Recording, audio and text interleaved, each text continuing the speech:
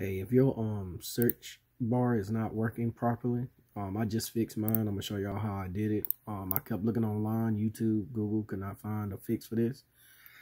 I finally found one, so I wanted to share it so nobody be going through the same issues, looking up and down on the internet for the solution. But this is free. The app is free. I'll leave the link in the description.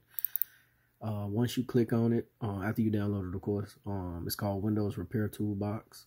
Click on it, it's gonna run. It's gonna come up like this. You want to click Win Repair AIO.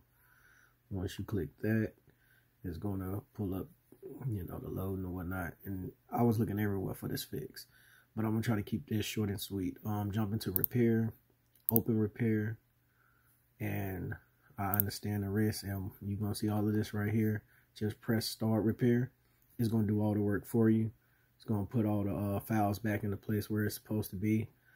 And it's going to restart. And once it restarts, it should be working properly. If it does work for you, like, comment, subscribe. I hope it works. Y'all be safe.